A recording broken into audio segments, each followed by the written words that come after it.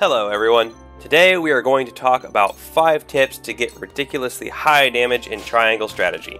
These tips will apply more to mid and late game play and require a little bit of forethought and setup, but can be extremely powerful when pulled off right. Let's get started with number 1. Starting off, we have a tactic that is relatively easy to pull off. Using attacks like Eredor's Ram Foe, you can do damage to an enemy and push them back several spaces. If you push them into one of their allies, you can do a little extra damage to both of them. But the best way to use these push abilities is to push enemies off cliffs. The higher, the better. This will do a ton of extra damage to them and potentially take them out of play for a few turns. This next one requires that you have Medina and either Narv or Izana. On Medina's turn, use the in tandem Quietus on Narv or Izana.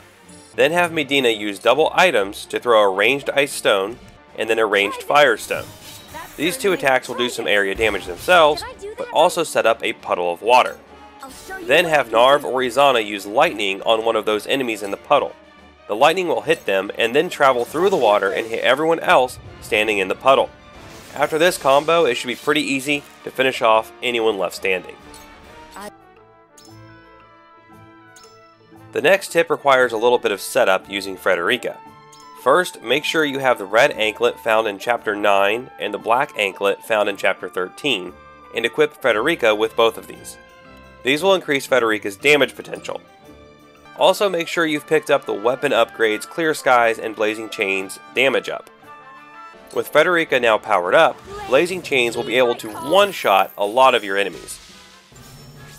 Once you pick up Sunfall with Frederica and have the above items equipped, you can set up a ridiculously overpowered combo. First, make sure to max out Frederica's TP with someone's TP granting skill, like Julio's Finish Them. Then on Frederica's turn, use in tandem on either Benedict or Medina. Have Frederica charge Sunfall. Now, use Fast Acting Medicine or Now to make Frederica go again. This will allow her to cast Sunfall before the targeted enemies get a chance to move, and will do massive damage to multiple foes at once. Just in the example on screen here, I was able to do over 1700 damage to this group. You won't beat me! This one is a slightly more advanced version of the first tip. Instead of waiting for the perfect opportunity to use a push, set it up yourself. Using the Lightwave Quietus, you can teleport one of your pushers up to an enemy on top of a tower, building, or other high spot, and then use a push attack to knock them off of it. Even if the attack doesn't kill the enemy, at least you've denied them the high ground, and you should be able to finish them off with one more attack. Tired of pesky mages and archers kiting you? If you have Archibald, you can use Inescapable Arrow to snipe them from anywhere on the map. In addition, if you use a TP granting ability on him after the first shot, you can follow up with a second Inescapable Arrow, which should be sufficient to finish off most mages and archers.